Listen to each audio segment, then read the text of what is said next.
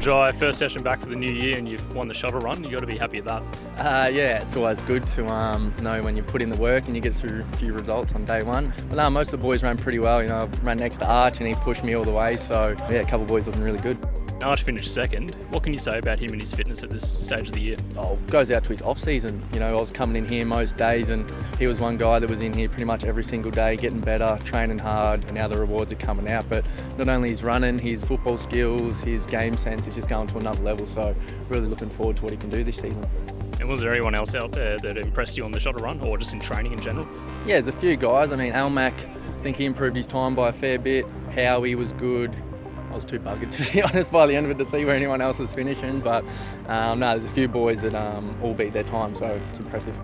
6:28, 6:31.